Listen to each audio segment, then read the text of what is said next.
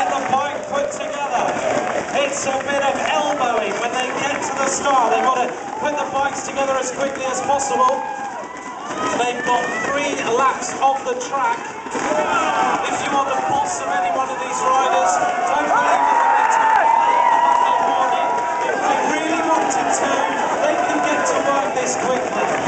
Here they go now. Oh, we've got a couple of little problems in the starting area. This reminds me of my own one and only attempt at riding a folding bike race. This is where you don't want to be, standing here, trying to turn the things together. Here we go. Oh, he's underway now. The saddle's looking a bit loose. Right, got to get that done up as well.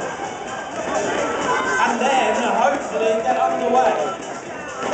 So 3 laps of the track, and if this rider wins, then they are certainly the fastest commuter in Edinburgh. Here we go.